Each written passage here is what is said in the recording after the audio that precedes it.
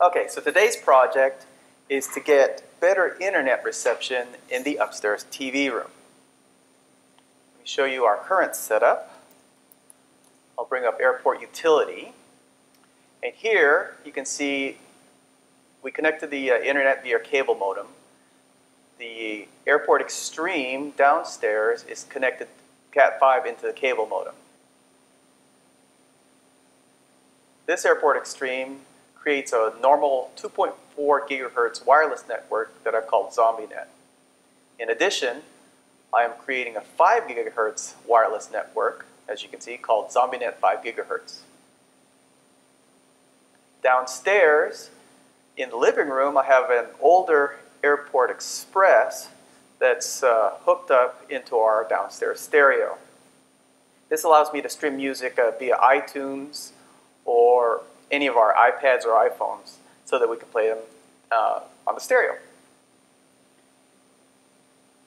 This Airport Express extends the ZombieNet 5 gigahertz network. Upstairs in the TV room, I have a newer Airport Express. It also extends the wireless network of ZombieNet 5 gigahertz. In the TV room, we have an Apple TV, a Wii U, an Xbox 360, and a PlayStation 4.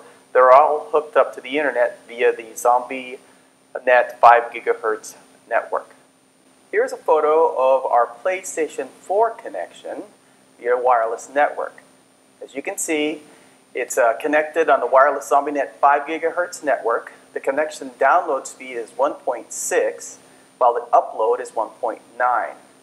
To help with my connectivity issues, I've purchased this Linksys Powerline 4-port wired network expansion kit.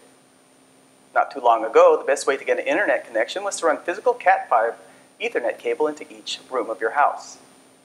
As wireless network technology got better, you no longer needed to drop Cat5 cable into every room in your house. It was much easier to just use a wireless network. But as you saw earlier, even though we can connect wirelessly upstairs in the TV room, the upload and download speeds on the PlayStation 4 are very low.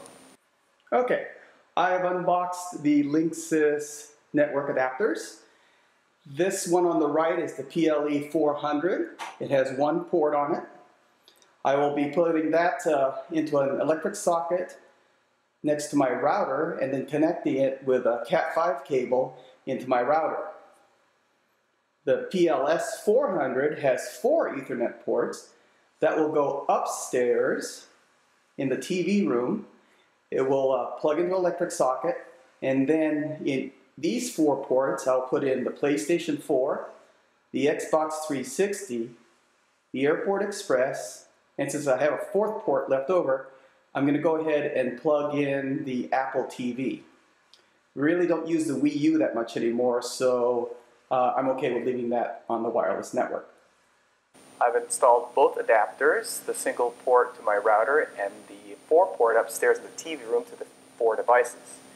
Here's the PS4 prior with wireless, and here it is now wired with 13 down and 2.3 up.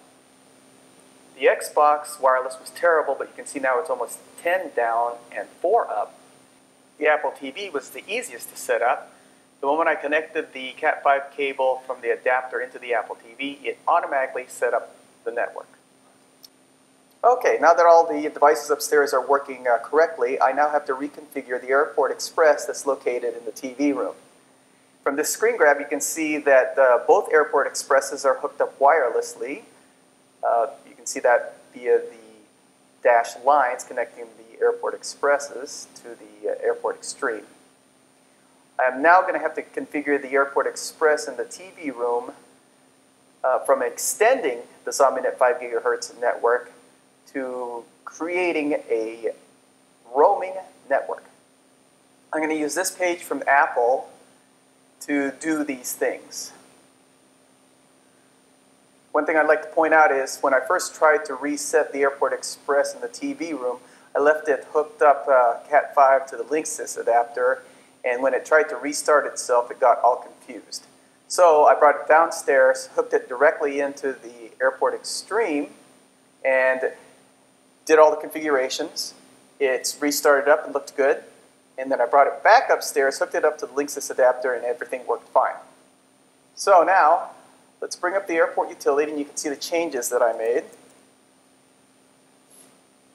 Here's the airport utility. Again, here, cable modem, internet. Zombie Airport Extreme's the same. The Zombie Airport living room is still extending the network wirelessly. And now you can see the Zombie Airport Express in the TV room is hardwired via the Linksys adapter. I've made the following changes. Under wireless, I am now creating a wireless network. Okay? I'm using the exact same 2.4 gigahertz name and password for ZombieNet, and then also for the 5 gigahertz, I'm using the exact same name for the ZombieNet 5 gigahertz network.